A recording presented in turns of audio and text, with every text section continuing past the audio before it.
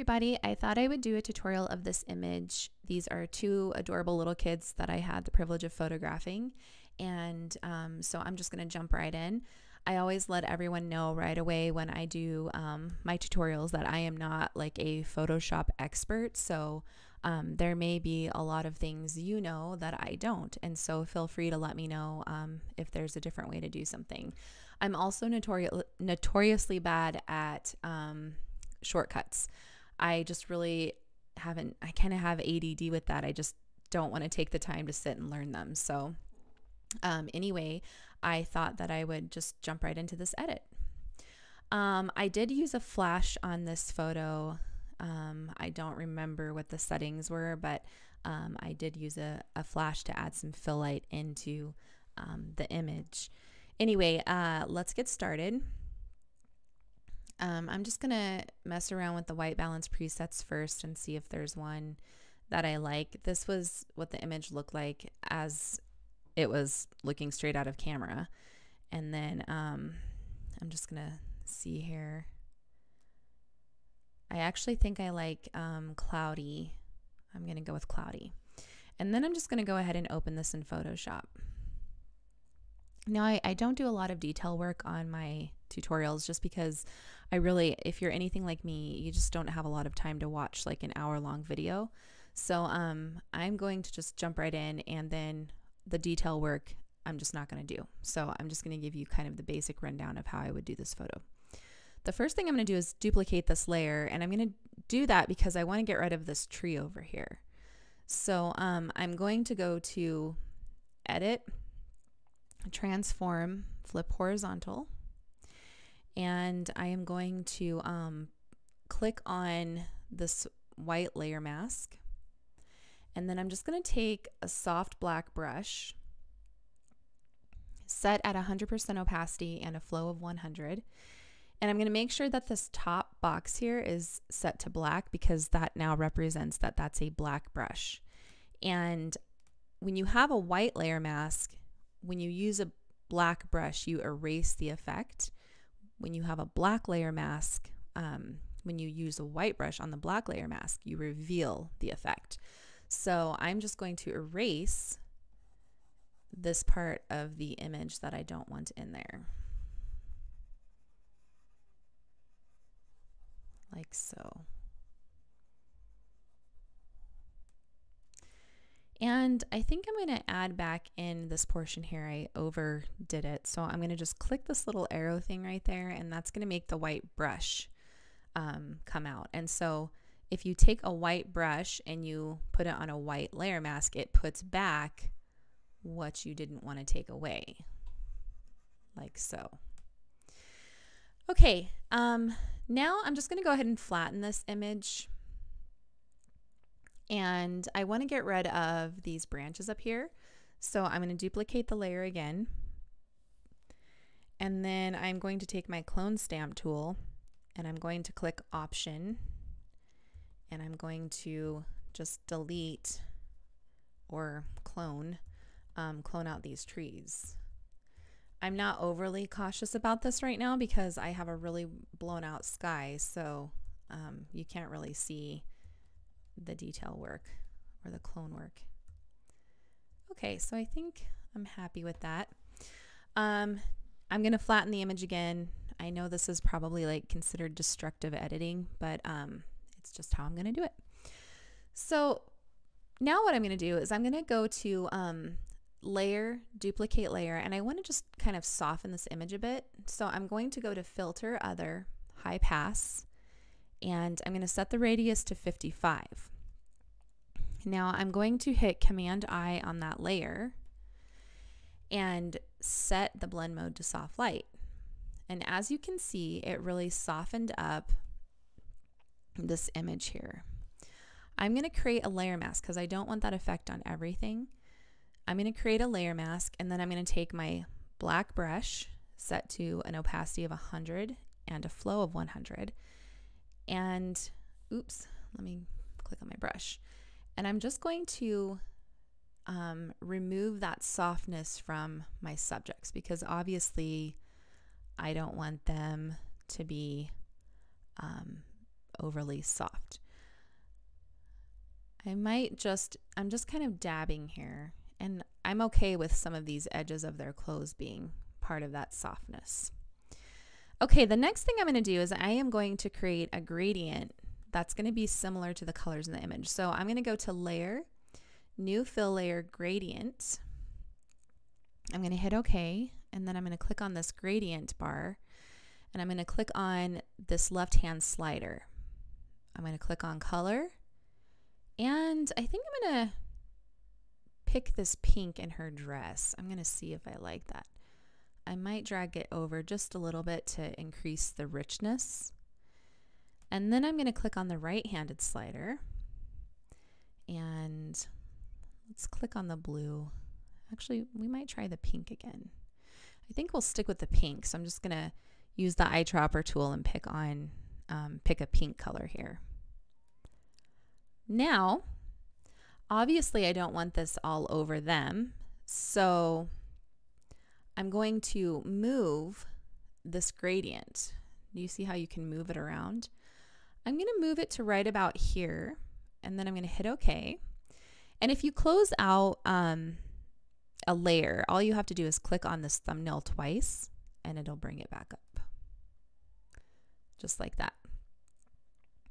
Okay, so I'm going to click on the white layer mask, and I'm going to take a soft black brush. I'm going to increase the size pretty significantly, and I'm just going to click over them ever so gently.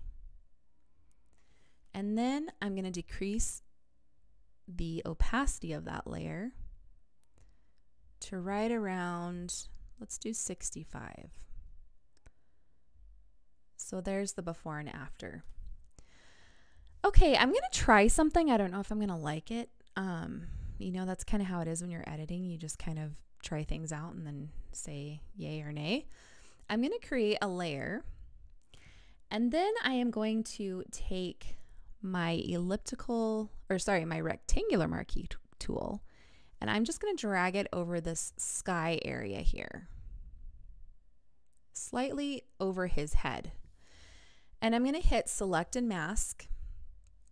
Now up here I have overlay selected because I like this red being able to show me what I'm doing. And I'm just going to feather this until I like the feather. I think probably right about there. Actually, I'm going to bring it up just a tad more. It's almost at 200. It's like 189. So I'm going to hit OK. And then what I'm going to do here is on this layer, this top layer right here, I'm going to click on my gradient, my gradient toolbox, and I'm going to click here, and I'm going to make kind of like a sky. So I'm going to start with kind of a blue, and then in the middle I'm going to add, let's try a yellow, and then here I'm going to add a pink. Let's go up here and select like this color. And then what I'm going to do is just go right down the center with my gradient tool and go like that. Now that's a little intense, so I'm just going to decrease the opacity of that sky that I just created just a tad. Now I want to show you something. Oops, I'm going to go to Select, Deselect. On the gradient that I just did, the left-hand slider will be the color at the top. The middle will obviously be the color in the middle, and the right-hand slider will be the color on the bottom. Now, I don't want this so much on them, so I'm just going to create a layer mask here, and then I'm going to click on my black paintbrush and just kind of paint that off of them. Like so. And I think I might decrease the opacity of this just a bit more. So I'm going to put it at right around 30. And then I'm going to go to Layer, New Fill Layer Gradient. I'm going to hit OK, and I'm going to set my style to Radial. I think I said that right. I'm going to click on my gradient box, And on this left-hand slider, I'm going to turn the slider white. I'm going to do the same thing over here. Just going to make it all white. And then I'm going to drag it up to right about there. And then I'm just going to go on this white layer mask again with my soft black brush. I'm just going to kind of tap around them and just remove a little bit of that gradient, and then I'm going to lower the opacity just a tad. Actually, you know what I'm going to do? I'm going to actually add some of that back in right about here. And then I'm going to lower the opacity just a tad. Let's try it at around 60. Okay, so for the one of the final steps here, I'm going to take my elliptical marquee tool and I'm going to drag it right around my subject. And then I'm going to go to select and mask, and then I'm going to feather this right about there. That's at like 750 almost, and I'm going to hit OK. Now, since I have this selection just around them and there are no marching ants around the edge, if I did anything to this image, it would affect just what's inside of the circle. I don't want that to happen. I want to affect what's outside of that circle. So I'm going to select inverse. And as you can see, there are now marching ants all around. So now whatever I do on this outside portion will not affect them. So I'm going to go to layer, new fill layer, solid color. I'm going to set it to soft light as a blend mode. Hit OK. And I'm just going to mess around with the different colors in here. I kind of like that one.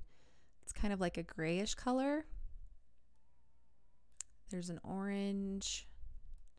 You can just play around with these and like determine what you like.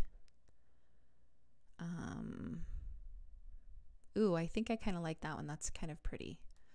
So I'm going to just kind of choose this black color and then hit OK. I'm going to decrease the opacity just a little bit to right around 65. Okay, great. You know, I'm not sure if I like this gradient here. I think I'm going to get rid of it now that I'm looking at the picture. So I'm just going to go ahead and delete this gradient that I put behind their heads. It's just not working for me right now. All right, so now I'm going to click on the layer mask where I had just selected them. And I'm going to hit Command and click on that white layer mask. And now it's made that selection again. But this time I want to work on them. So I'm going to go to select inverse. And now it's made that selection again around them. So I'm going to go to layer, new adjustment layer, curves. And I'm going to bring up the center just a little bit to brighten them up.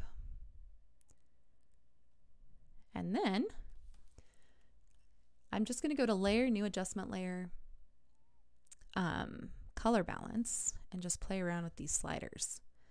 I think for the midtones, let's add a little blue maybe. I'm going to add in some cyan, not too much. I think I'll put it at like -2. The highlights, yeah, I like that. I have that at like -16. Okay, so I'm going to flatten this image now, and then I'm going to go to layer, duplicate layer. I'm going to hit OK, and then I'm going to go into layer, layer style, and I'm going to select a pattern overlay. These are really fun patterns to use.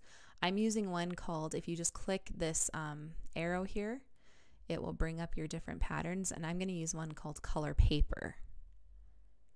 And you just play around with these, and you can adjust the scale of the pattern as well as the opacity of it.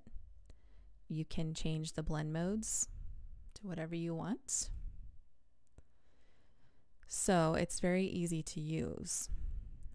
So I'm just going to decrease the scale of this pattern here. I think I'm going to bring it down to, maybe we'll do 245. And then I'm just going to decrease the opacity a little bit. Not a ton. I'm going to put it at around 50. And then I'm going to take some of that off of their skin. So I'm going to click here and create a white layer mask. And then I'm going to take a black soft brush and I'm just going to paint the texture off of them. Now, the only thing you have to be mindful of is when you're using the color paper overlays, there might be a dramatic difference in the tone of your subject if you paint it off. So you just need to be mindful of that when you do that. Okay, so I think that's probably it. Now, someone told me, because I didn't know how to do this, I think if you go into the actions and then there's something where you can history. Okay, I'm going to try this. Okay, there's the original. Now, how do I get back? All right, I don't know if I can get back now. Okay, so, well, now I'm in trouble. I don't know what I'm doing. They told me if I hit the history button or something that it would take it back to the beginning, but now I think I've totally screwed up everything. Oh, there we go. Yay. Okay, got it. Okay, so thank you for that tip. So here's the before and here's the after. I'm so excited about that. See, I told you, send me your tips because I don't know a lot about like the technical side. I just know how to like add the textures and colors and that kind of thing. Yeah, okay, awesome. So here's the before and here's the after. So anyways, I hope that this tutorial helps you guys a little bit. Always come to my Facebook page and let me know if you have any questions or tips, because like I said, I am not a Photoshop guru. And yeah, we will talk to you guys in the next tutorial.